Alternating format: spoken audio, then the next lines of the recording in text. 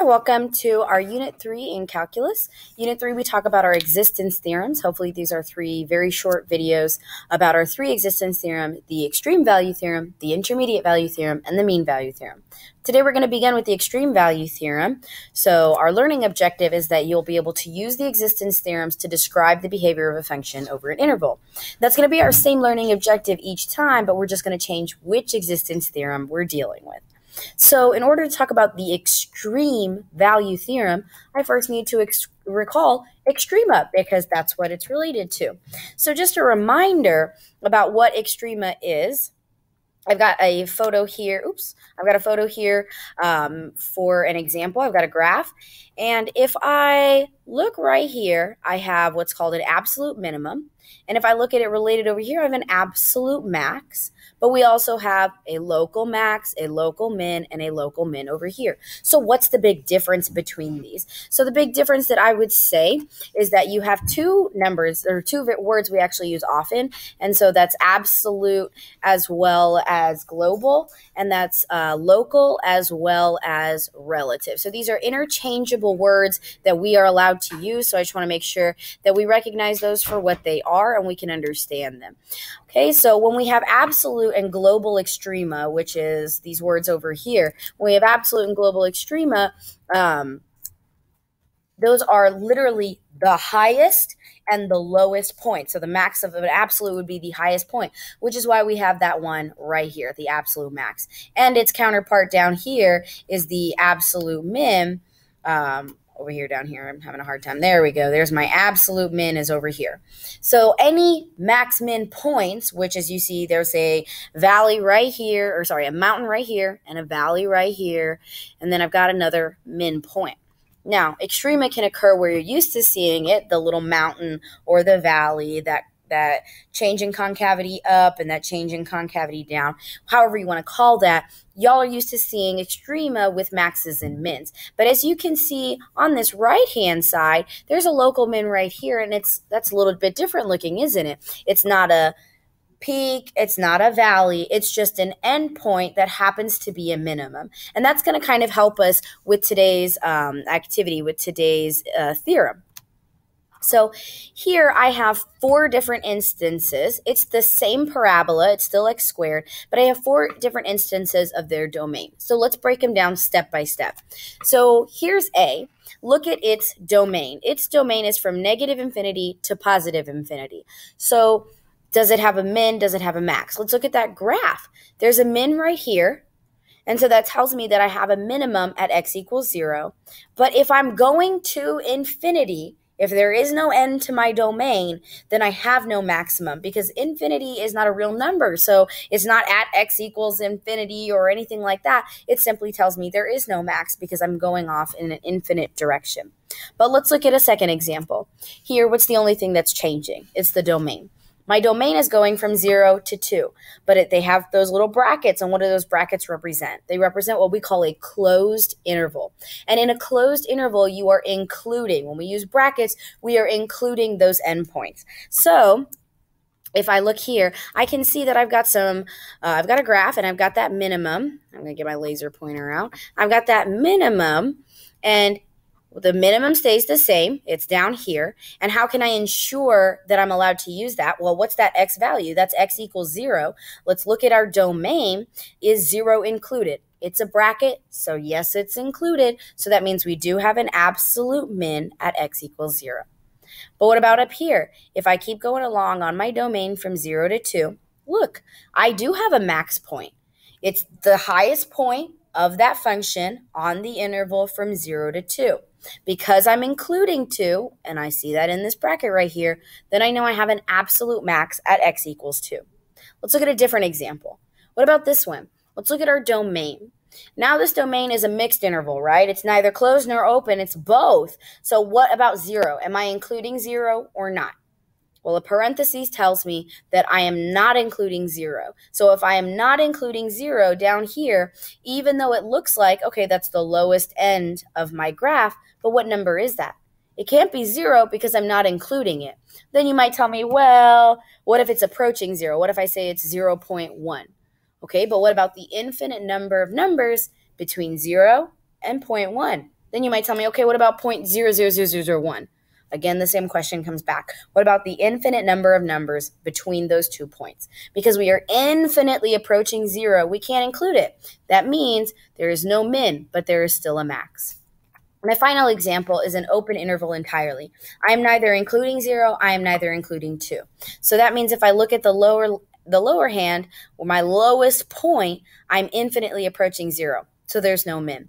My highest point, I'm infinitely approaching 2, or x equals 2. So there is no max. So that's kind of a little recall about extrema. So let's dive really quickly into the extreme value theorem. In each of our theorems, I'm going to give you a list of assumptions. And when I say assumptions, these are the first things you're checking for. If you don't check for these first, then what's the point in applying your calculus to it? Because what happens if one of your assumptions is false? If one of your assumptions is false, all that math you just did is null and void because you're not meeting the standards of the theorem. So with the extreme value theorem, we start with two basic assumptions that are actually going to track through with all of our theorems. We suppose that f of x is continuous. So check number 1, is it continuous? We also suppose that it's on a closed interval. Check 2, look for a closed interval. If your function isn't continuous or it is not on a closed interval, then there is no extreme value theorem. So you can stop your work right there. That's why we start at those first two steps. But if it is continuous and on a closed function, then I know that f of x must have both a maximum value and a minimum value on the closed interval a to b. That's a mouthful, isn't it? What does that mean? And the max and or min points may occur at a and or b. But I try to break it down a little bit easier for you. The extreme value theorem deals with extrema. So that kind of should help you. Extrema. It should help you understand where we're going. And as long as I know both assumptions, and what are those two assumptions I'm checking for? I'm checking if it's continuous, and I'm checking if it is on a closed interval. So if it's continuous and on a closed interval, I know there must be a max, and I know there must be a min. And if it doesn't look like a max and a min that I'm used to seeing, for example, if it doesn't happen to look like that or like that, there's a max right here and a min right here. If it doesn't happen to look like that, then they might be at the endpoints, okay? So it kind of makes sense, doesn't it? I'm hoping it does. And I've got 2 examples here for you to try and help us. Well, before I've got examples, I've got some visual representations for us. So let me get that laser pointer back. So in this example, I have a max right here and I have a min. But wouldn't this point right here also become considered a minimum point? But does it happen to be the absolute minimum? Well, let's compare it. Is this my lowest point? Well, no, I've got a lower point. Is this my highest point? Well, no, I've got a higher point. But what about over here? There are no mountains, there are no valleys. So therefore, my highest point is this endpoint. And my lowest point is this endpoint. Over here, let's look. I've got a high point over here, but I should always stop and check the endpoints. Well, this endpoint isn't higher and neither is this. So this must be my max. Now I've got an endpoint here. Well, that's pretty low, but look, I've got another endpoint over here. That one must be my min. Over here, you might think this is your minimum and this is your maximum, but we're forgetting to look for that valley. This right here happens to be lower than this. So this is the lowest point. That means that is my minimum. So let's actually figure out how to solve these. Today, you're only solving these graphically. We have a second video set coming back after we finish Unit 4 because we have to understand some parts from Unit 4 to apply back here. So today, you're only going to solve this graphically. You're going to plug it into a graph. You're going to see if it's a closed interval, and if it is, identify that interval. Make sure it's continuous. Identify your max min points. What's the lowest and highest points on your graph? And make sure, check your endpoint. Just because you see a low, maybe a valley, just because you see a high, maybe a mountain, doesn't mean that an endpoint might not be lower or higher. So always test them.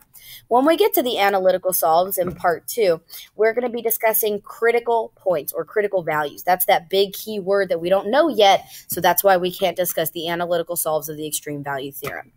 Okay, so I have some examples right here. I have the graph function f of x is equal to x to the power 2/3, and it's on the interval -2 to 3. So I'm going to do this graphically. So of course, the first thing I'm going to do is graph it. So here's my graph. But then what am I supposed to check? I'm supposed to check for my two assumptions. Assumption number one asks me, is it continuous? Well, as I'm trucking along, and I'm looking at this graph, boom, down, and all the way up. I can draw that graph without picking up my pencil. So is it continuous? Check. Absolutely. Is it a closed interval? Are the endpoints included? Heck yeah, they are. Look at this right here. And in fact, sometimes they'll even include the word closed interval to kind of give you a clue. So is it closed? Yes. So I've hit my two assumptions. That means if I've hit my two assumptions, I know there must be a max and there must be a min. So I look to my graph. What's the lowest point on my graph? Hey, it's right there. Well, what is that coordinate point? That's the origin. So that's 0, 0. Oh, sorry. I'm looking at my min. My sincerest apologies. Let's try that again. Okay, so what is my max? My max would be the highest point. It might be this, okay, or it might be this, but which one is higher on the y value? It happens to be this point over here, which is 3, 2. So that's my max point. And my min point, well, it could be this, but isn't this the lowest point on my graph, which is the origin of 0, 0?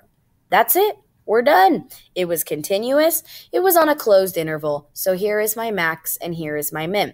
My max happened to be at an endpoint, which is part of what the extreme value theorem tells me. Now we have another question. And again, this time it's a piecewise function. F of x is equal to this. And so I have to figure out, okay, does the extreme value theorem meet this piecewise function? So we haven't learned anything analytically, so the first thing I do is graph it. Well, there's my graph. So I ask myself my two assumptions. Is it continuous? Well, I'm looking at it. I've got a polynomial on the left and a linear function on the right, and there's no hole, there's no jump, there's no asymptote that's going to change that. So yes, it's continuous. Is it a closed interval? Okay. We are looking from -5 to +5. It is a closed interval, so we're good to go. So now I can check what's my max and what's my min, because I know there has to be a max, there has to be a min, and they might occur at my endpoints. So I look for the highest point on my graph. I'm going to change my color here real quick. I look for the highest point on my graph. Well, look at this. I have a mountain right there. I have a valley or some sort of funkiness happening right there. Couldn't that be a max and that's a min? Okay, very possibly, but I should never forget I can check my endpoints. So looking at this point right here, okay, look at that. It's not as high as that endpoint right there. So I actually do have, what is that? Okay, I actually do have a max, and it's not at that mountain right there. It's actually at the endpoint right here, which is approximately 4 and 1, 2, 3, 4, 5, 6, 7. So I think 4, 7. And where's my min? Again, is it going to be this little valley down here? Well, I should always test my endpoints. And so I check this endpoint. Well, that's the max. Well, I check this endpoint down here. Hey, guess what? That's the lowest point on my graph. So that's approximately -2, maybe -5. Okay, and those are my answers. Okay, I don't have any more examples for us. I have a continuity question coming up just to kind of recall some concepts. But my question to you would be this. What happens when you get an example that isn't continuous? If you get a piecewise that's not continuous, or a graph that you know can't be continuous at that point or on that interval, then you don't have an extreme value theorem. What happens if it's continuous, but it's no longer on the closed interval? If it's on an open interval, again, you don't have the extreme value theorem. So double check your assumptions first. Don't waste your time looking for a max and a min if you can't meet continuity and if it's not on a closed interval. All right, so let's move on to my last little question. This is a question recalling continuity. This is a question from the AP exam that is missed often because we forget about what the formal definition of continuity is, what a limit is, and how it relates to the function. So we're asked if the limit as x approaches a of f of x is equal to some L, where L is a real number, then which of the following must exist or must be true? A says f of a exists. So what is f of a? Is that details about my function? Okay, do I have any information about my function? I have information about a limit, which is an approach of a function. I don't have information about the function, so it can't be A. Well, what about B? F of x is continuous. Well, what's the definition of continuity? The definition of continuity tells me my limit as I approach some C point or some value has to be equal to the function at C. Well, do I know anything about the function? Again, no. So I can't declare continuity. Here, f of x is defined. Again, is that asking about the limit or the function? It's talking about the function. I don't know anything about the function, so it can't be C. And finally, we have f of a is equal to L. Well, again, isn't that the fourth time we're talking about the function? At no point did any of these answer choices mention anything about the limit. Continuity kind of touched on it, but there's a second half of continuity, right? So my only answer, what's your final answer? Sorry. My only answer is none of the above, and that's the correct answer. The biggest thing to take from this is to recall, first of all, the definition of continuity is that your limit as you approach some number has to be equal to the function value at that same number.